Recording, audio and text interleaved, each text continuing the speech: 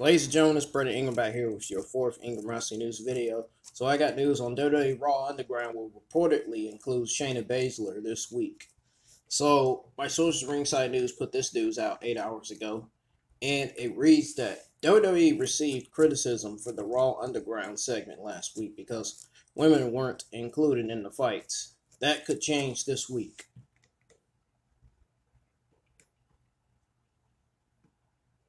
So the female go-go dancers received some criticism from WWE Hall of Famer Medusa as well. She would like to see male dancers, and Lance Storm agreed that sounded like a good idea for equality's sake. WrestleVolts reports that Shayna Baszler will be a part of the Raw Underground segment this week. It's not clear what she will be doing, but it makes sense that she could want in on a fight. She could want in on the fights.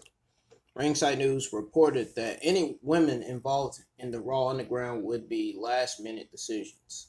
The Hurt Business broke up Raw Underground this week. It makes total sense if Shayna Baszler tries to crush Shane McMahon's party next week.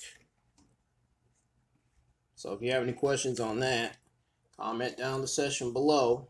If you have any questions on Shayna Baszler being involved in the Raw Underground. So my fifth Ingram Wrestling News video is going to be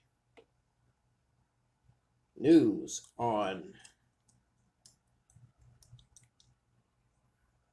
It's actually going to be news on Mickie James returning to WWE Raw this week.